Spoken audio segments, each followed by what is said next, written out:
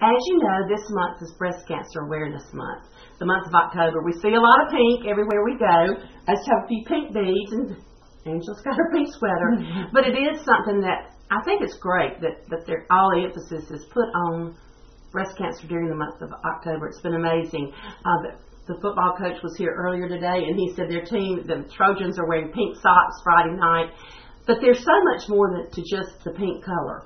And it's when you meet someone like Angela, who is a survivor and who was here last year with me. And I thought, I'm going to go back and look at that tape. And it's still out there because, you know, that stuff doesn't leave.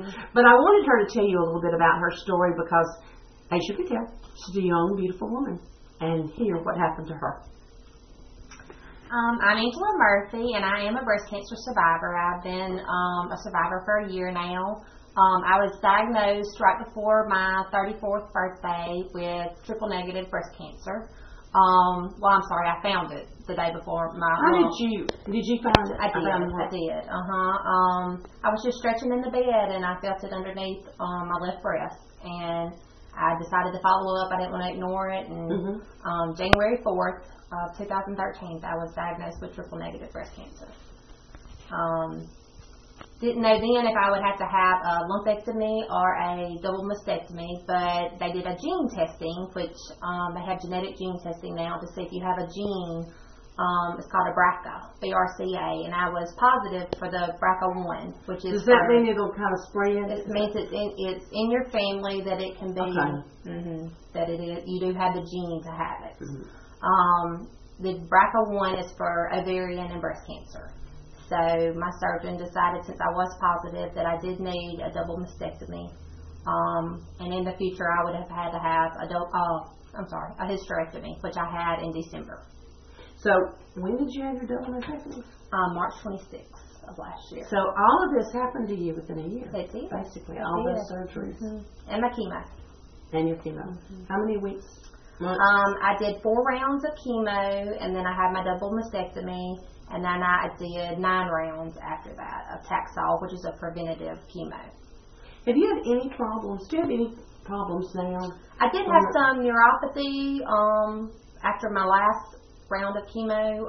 It's just tingling and numbness in your hand and feet. I did that for a while. They put me on a drug called Neurontin, which helps with that, and I had an allergic reaction to that.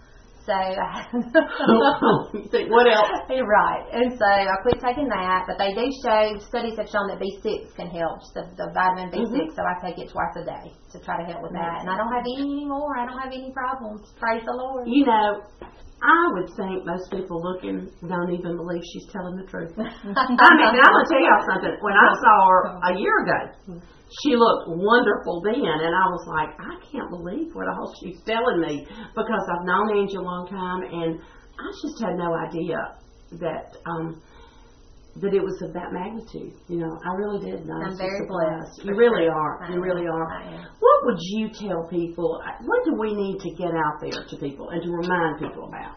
Just to make sure that you do your monthly self-checks, make sure that you go to your annual visits to your gynecologist, and make sure you get your mammograms. When it's time, make sure you get them. Don't let it be something that you put off and say, oh, I need to work, I need to do something with the kids, and put it off. Go and get it, because it can save your life. True. It can save your life. I hope you'll take this month as an opportunity to go and remind yourself about checking, or if you need to have a mammogram, they're available here at our hospital in Magee.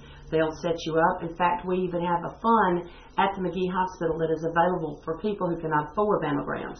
So there's a way that you can get a mammogram. I hope you'll check on it, and we'll keep praying for this girl. That's right. Thank you.